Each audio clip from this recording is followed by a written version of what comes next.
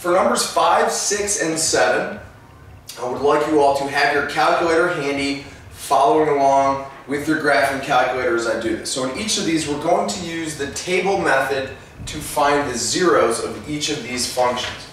So, what we're going to do for all of these is you're going to take the function, you're going to enter it into y1, into your calculator, right? And then you'll press, if you've forgotten this, you press second graph, and that will bring up the table. So what you're looking for in each of these is where is the y value equal to 0. So in number 5, we enter 2x squared minus 6x minus 36.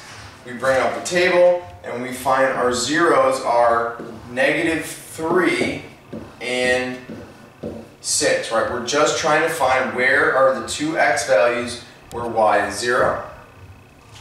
Okay? We're going to do the same thing with number 6. So again, as you're going through this, you should pause it, all right, and then you can check your answers as you go along with this. So number 6, we should find our zeros are -3 and +5. All right, and then the last one, you will find your zeros are -4 and +4. So again, after this, make sure you pause, go ahead, check your work, see if you can find the zeros on the table. Good job.